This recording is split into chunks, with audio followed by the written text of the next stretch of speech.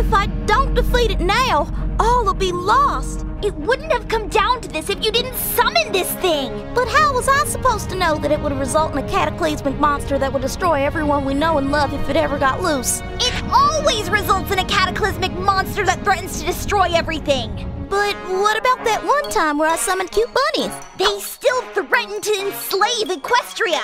But they didn't threaten to destroy anything. That's besides the point.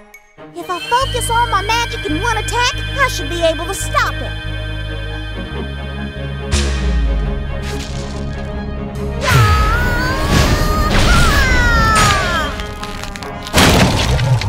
Well, that was expected.